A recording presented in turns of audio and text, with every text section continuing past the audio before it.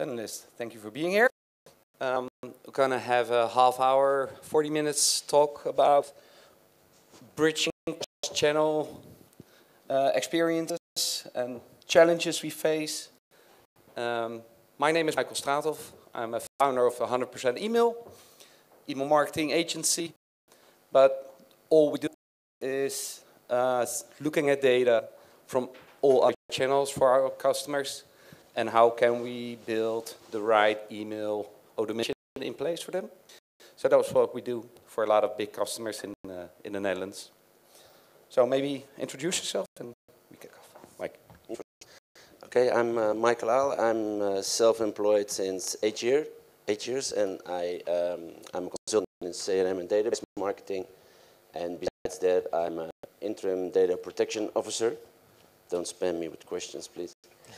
And I've done several assignments already in several different branches, and I hope to tell you something about it today in this panel. All right, Jeroen Brink. I'm with Sanoma, which is a large media publisher throughout Europe, based in the Netherlands, and among other media, we publish around 40 different magazines in the Netherlands. They're very successful magazines. 5 of them are in the top 10 of most read magazines, so we have some skill. And I am for online sales and e-commerce for those magazines, selling subscriptions and single copies, online channels and web shops. And in all of our campaigns, email is actually very important. But what we find is that email is especially effective when used in combination with other channels. So I'm looking forward to sharing some of those examples with you today. Hi, I'm Dave Holland. Liveclicker. My qualification of being on a panel with 3 other Dutchmen is that my name is Holland. I can't think. I'm not an expert in. We work with dozens and dozens of brands globally. Get moment of open live content and targeting into their email campaigns, and that does involve a lot of cross-channel marketing data as well. So yeah, we'll probably end up talking about that. I'm based in the UK. Yeah. Thanks, Dave. So I want to start with one broad question: is what is your vision, Mike? Maybe we can start with you. On what is your experience? How to build these bridges between all these channels we can use? Some things already were said in the panel this morning already, that you have to get rid of the subjects. In my opinion, you have to do that, and I agree with the former panel. You have to do that from a database point of view. So which data do you have? Which channels are you willing to connect to your database? From there on, you can start thinking of which data do I want to connect with each other to get a richer profile. And hopefully in some organizations, there's something like a preference center where you as a customer can tell which your primary channel is, where you want to speak to the specific brand. And then it's easy to use that channel. Yeah. Makes sense, yeah? Yeah, well, I think also it's very appealing to look at email as a separate channel, and it might be very appealing to then look at the last click conversion and things that you get out of email directly.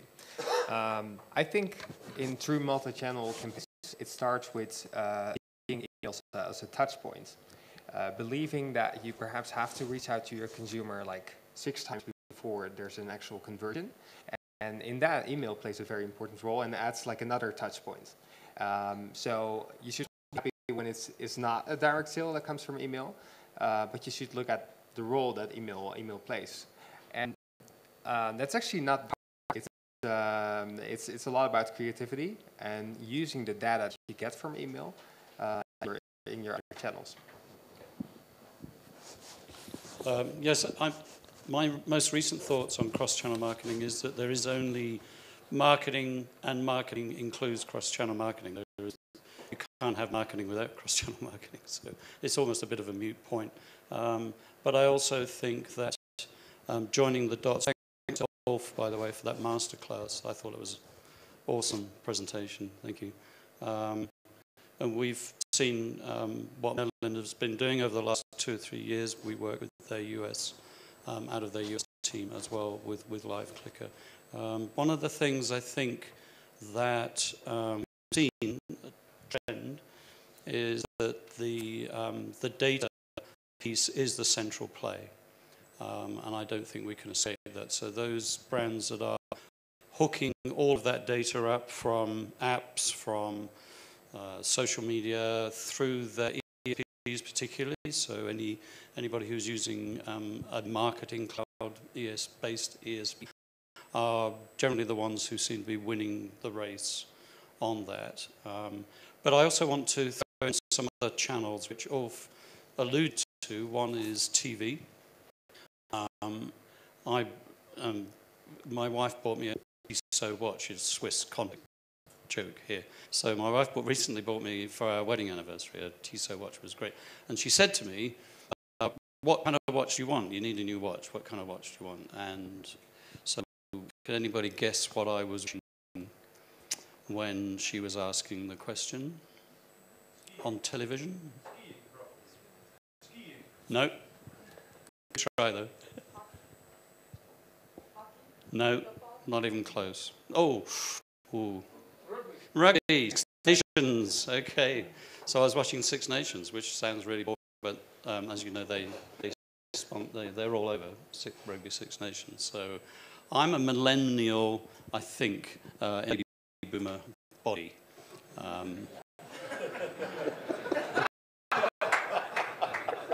Because I've been looking at all kinds of watches, but it just happened to be Tissot that was on the billboard Six Nations. So that's really boring. But I recognise that I'm in the minority now, but we should figure that. And also point of sale. If point of sale is not a channel mix, either as a data influencer or as another opportunity to market, then I think that's something that is worth looking at as well. So. Okay. Well, we also work, for example, for a company called TUI. You might know this. And I actually spoke to the CEO of TUI last week, and he mentioned that he has 3 key strategy pillars for growth in years. And one is to optimize his availability of hotels and being really dynamic in which hotels or which countries are applicable. And the second, I've got the third, so I only remind the second, he said CRM. CRM is the most valuable strategy for our growth in the future. We invested a lot in infrastructure, so it was a good takeaway for me. And he also mentioned that, well, we don't have to see buildings from an inside-out view, because he said, well, for example, in the Nordics, TUI doesn't have any offices anymore. Whereas in the Netherlands, we don't have offices yet, right? So being digital doesn't mean you don't have to be online as well. So you have to be there where your customers are. And it sounds really simple. By offices, do you mean retail outlets? Retail outlets, yeah. I said offices, retail outlets. Yeah, so be there, And being omni-channel as well doesn't need to be that you need to use every channel. Just see where your customers are and take the data. Jeroen, right. Want to? Right, I totally agree. I think it's about relevance, and it's not always also just online marketing. Offline marketing plays a very important role, and I have an example of that. For instance, like we have one of our largest magazines, which is a design and interior magazine, Vete Wonen.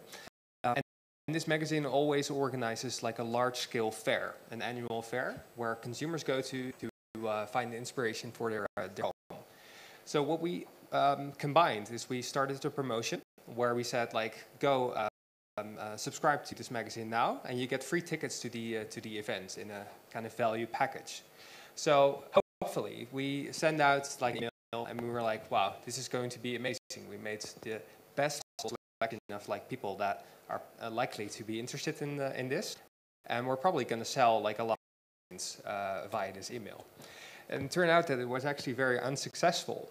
At the end, actually, like less than 1% of the total sales within this campaign came from that email. So we went back to the drawing board and we thought like, well, what should we do now? And then we came up with the idea like, we actually should send the email, the people that received the email, we should send them a physical direct mail through the mail. And after that, we sent another email. And that email was super successful. That was like 10% of our total sales from one email after we first had been in contact with like a kind of pre-launch email and then the physical direct mail. And then the email results of direct sales, they went through the roof. But that could have never happened without the combination of those different channels.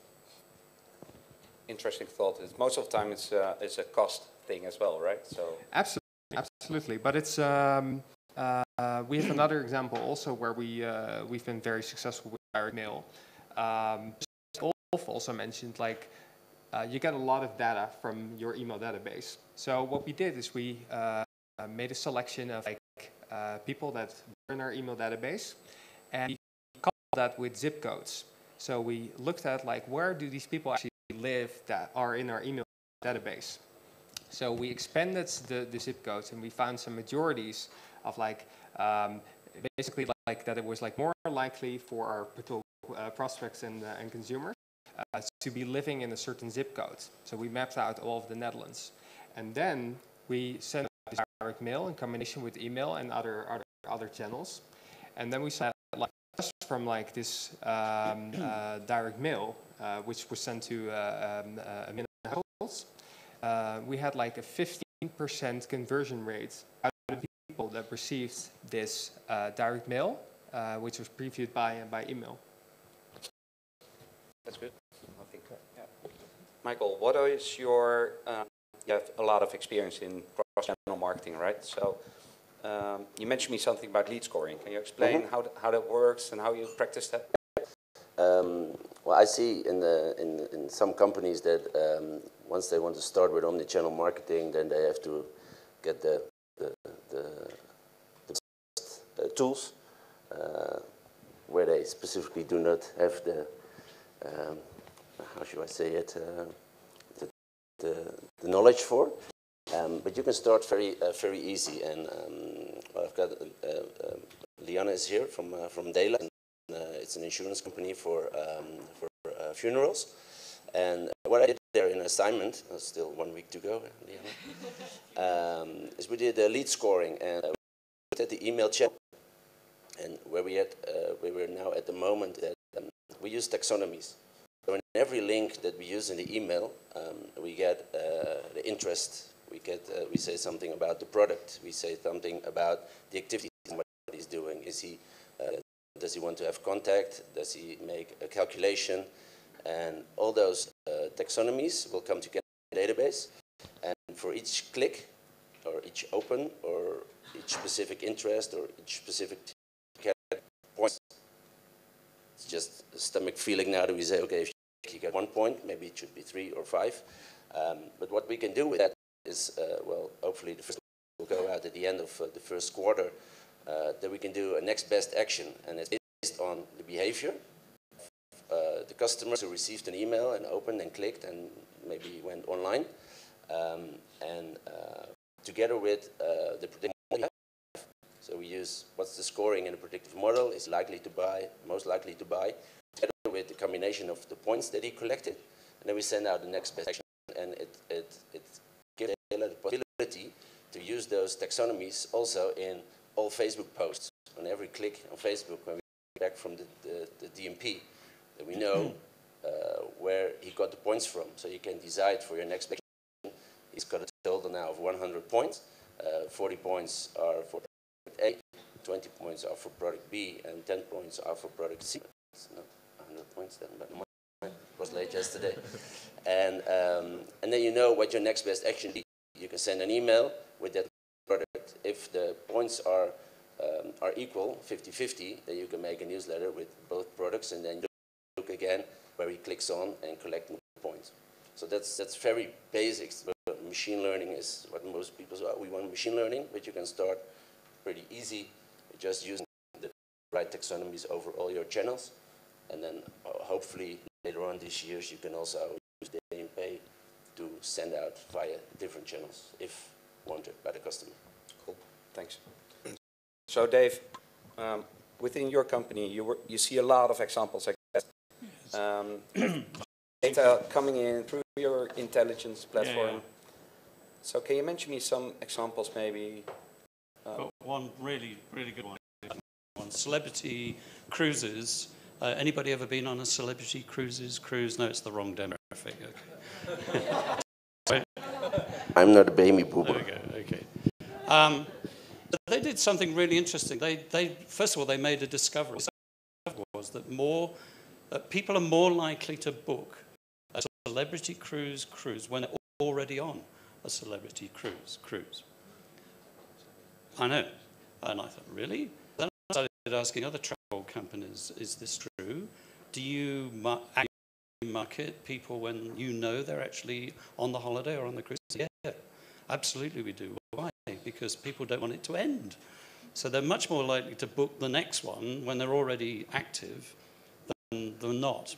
Anyway, so Celebrity Cruises thought, okay, what can we do with this? So they realized, and this is going back to my point about sale in a way as a channel, is that when someone is on a cruise, they're collecting the data because they have to give a card or something to say what room. Well, apparently they log that on the cruise. So if I'm sitting at a meal, it's logged that I've just had a meal. Or if I've been in the sauna beauty treatment, it's logged that I've done that. So what they were doing using the data that they were collecting in real time, so that's live data, they were starting to feed that into the emails that they were sending to those individuals during the cruise. So they eventually said, hi, Jennifer, or whatever their name was. We know you've been on 7 of our cruise lines, and you've been to these destinations, and you've now had 4 beauty treatments and 55 fining. So where are we going to go next? So I thought that was a really clever use. It was live data. It was cross-channel in the sense that it needed a live activity data to inform the data, the content of email. So it actually also increased revenue by 3 times. So compared to all of their what they call in-cruise marketing efforts, that particular involving that data improved by 3 times, which I thought was really great. And it was also the only email they ever had, because it was very entertaining, moving graphics and the tide coming in and out and pages turning. It's the only email I've ever had where people replied, said, thanks, that was the best email I've ever had from anybody. So that was good. Yeah, no, that's one sort of my example, really. Was that okay? Yeah. Jeroen, how about you? Today we talk a lot about cross-channel and how to use data non-response in other channels, right? So do you have something to add to that, looking at how you use email data in programmatic? Yeah. Actually, like what we do is we often put email in at the center of it. And there's one, for instance, a campaign that we run a couple of times a year. And who's familiar with the concept of Restaurant Week? Yeah. Well, it's basically like that. It's called the Magazine 10 Days. And it basically, what it does is it offers consumers amazing deals on their favorite magazine for only 10 days. And the reason we created this campaign is at basically random moments in the year, we wanted to create a sales boost. Like, this is the moment to get your favorite magazine. And it works. But what we do is we often use email as a kind of like way to launch the campaign. So to like our beloved email subscribers, which are a few 100,000, we tell them like, you have this unique advantage. There's a pre-sale view going on, and else can only start like next week, but you can already make use of this great offer next week. And what we then do is like, we have of course like a group that's directly converts, but the majority doesn't. So we look at like, for instance, the openers and the non-openers, and we adjust like our marketing strategy in like the other channels. So that means that like somebody that opened the email but didn't click through or didn't convert, there's some kind of engagement, but there's just some little extra thing that to happen for this person to consider it or to convert. So what we do is like we adjust, for instance, bidding strategies in Google on it, because we know that we don't have to offer as much anymore for somebody searching actively for a search term that's related to our magazines, compared to somebody that's still fresh, that hasn't been in contact with any of our channels. And in addition, just we also retarget people, for instance, in other channels like Facebook. So we know this person received the email. We know perhaps even on which type of magazine this person in the email. And that way, we're able to make it much more relevant. So instead of like showing like a very broad Facebook message about like a ton of magazines that are now for sale, we can specifically say like, hey, your favorite magazine is now for sale. And if it takes too long for this person to convert, we can actually even offer extra. Like, but now you get this extra discount. And that way you can optimize your campaign. And it's all about like flexibility, because that also means like a lot of adjusting, because you see a large group a certain way. So that might mean that you have to send like an extra email within your sales funnel, or you have to skip some emails and change your budget spends in other channels. Yeah, nice. So this sounds really cool. So who doesn't want it? But the thing is, what's the percentage of companies who does it, you know? It's actually very simple. Like it all starts with the right permissions. So you have to have permission to profile people.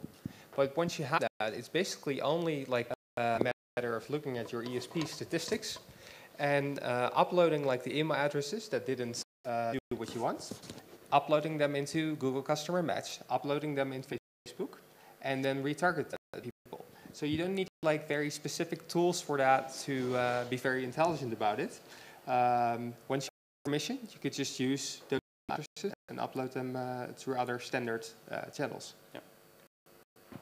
So, Michael, what do you think are the 3, or how many you ever like, are the most important things to deal with in order to be cross-channel? Most important things. I think what I already mentioned. First, you have to take a deep dive in your data. What kind of data do I already have? Is the data from the channel? Then it's difficult to use it cross-channel.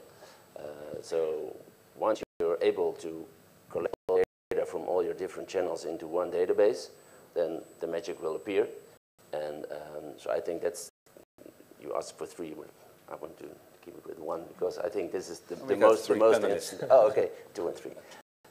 I think that's the most important thing, and what you already said, and we had it in the phone call. Being omni-channel doesn't mean that you have to use all channels to that specific customer.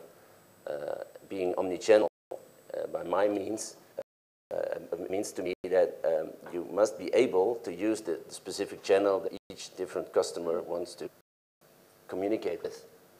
And that starts with your data.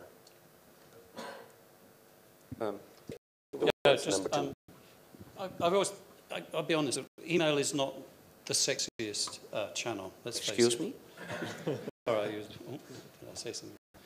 So, but we work quite hard to try and make it a lot, video and moving things, scratching something off and all that stuff, but it isn't. But I do think that it's probably underrated as a workhorse, and you need to drive traffic to the other channels. So there's no reason why you can't use email with live social feeds, Instagram live social feeds, Facebook live social feeds. Going back to Hugh's example earlier, where not only parents might be opening the email, but the younger demographic that you're trying to target opening the email, we found brands increasing sign-ups to those social networks that they may not otherwise have been following Facebook, up to 4 times, 5 times in some brands' cases over a period of time. So that's one of the thoughts is, let email. Can I just ask a quick question?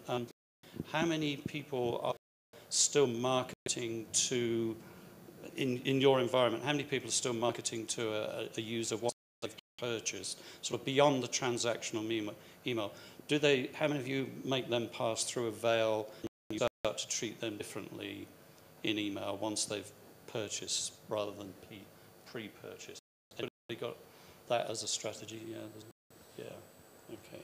So I think email is a unique channel for that, because you actually had to use the transactional email to do the business. So once you've crossed the line, then to quote Della from a previous conference, you should be all over them like a rash, because you've got them, and it's sort of similar.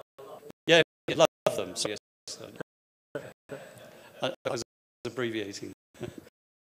So I think email and the other part of it is people don't really mention YouTube as a channel. I absolutely. My cousin,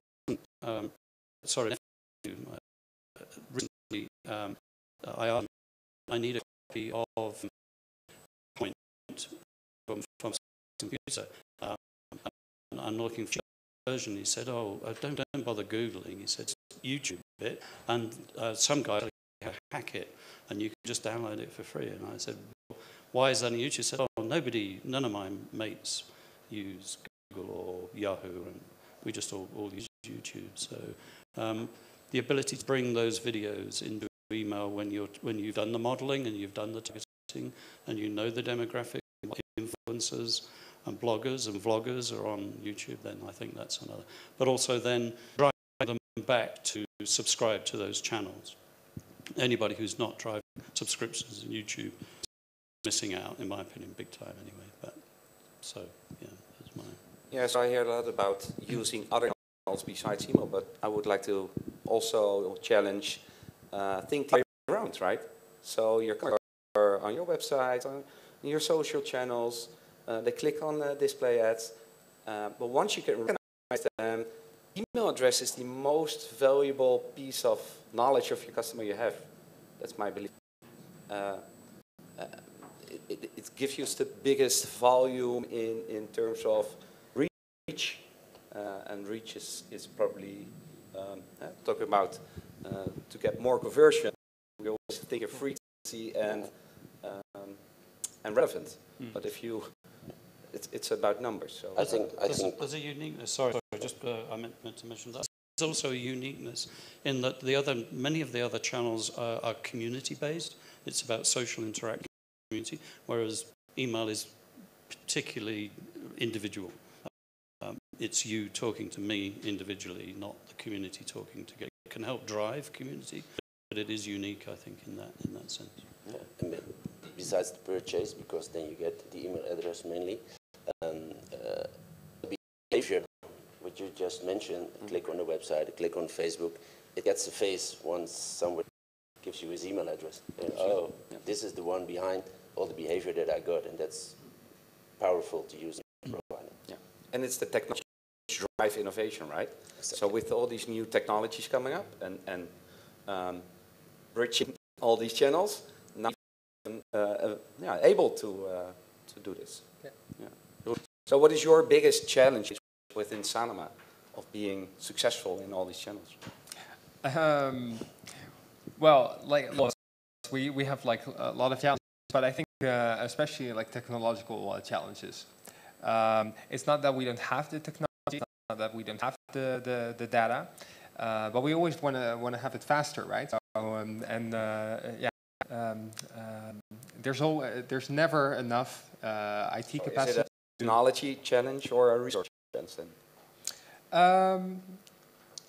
Well, I think both. I think both, because once you have the, how do you get the maximum out of it? And so we have like a large database management team, so there are no resource issues there. But for instance, also what you say, like connecting like those other channels, be personal. Like somebody clicks on it, and what instantly changes on your website, what instantly changes in other channels. To make that work is labor intensive. And it's not always easy to prove that it actually works then.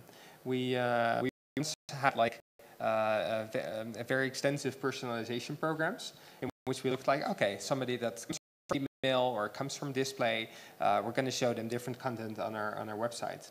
And it worked flawlessly, but it took us a lot of work. And in terms of like improved conversion rates, we were never fully able to prove it. We saw like, yeah, this conversion rate goes up with by 10%, and then yeah, it goes down by 3%. So like, I think the biggest challenge is technology in combination with people. Like, it's not always just about having a lack of resources, but it's also like, how do you get everything out of technology paper is offering you. So I would like to ask the audience, what topic didn't we discuss here? Do you have some ideas about that? Which fits to the program. Huh? Other questions probably? In front here. From Knap. Can you tell me what tools do you use to automatically import, for example, the customer list in Google or Facebook? Because I do it manually. It requires a lot of work because I have to hatch it all. And what APIs or tools do you use to? Jeroen, do you know? Well, basically, we also do it manually because it gives you like a lot of control. Of course, there are like direct experts and exports, and you can like have that automatically managed. But because we're still learning about it, and we still want to create like the maximum effect of it, we actually prefer doing it manually as well. And that takes a lot of work, but it also provides like a lot of valuable insights that we're able to use throughout our. Somebody else in the room who knows an answer to this question or an opinion about it? No? Okay, fine. Oh, on the left. I've spent. Hold on. Matthias. Data exchange and so on is always a hot topic because sometimes you have the resources to build APIs and all the stuff, but the thing is, those other technology companies they move fast and they can comply and so on and so on. So those APIs move also fast. So if somebody already tried to do something on a Facebook API, you better hire one person just to take care of that, because once it's broken, well, you start back to the manual. So at sometimes some processes you need basically to master them and continue to master them, simplify them, maybe what you do automatically, and at some point I think it will stabilize. There will be maybe sometimes some vendors that simplifies that, but knowing what you're doing I think is really important. Good. Some other questions? No? Okay. Okay. Thank you very much. Good.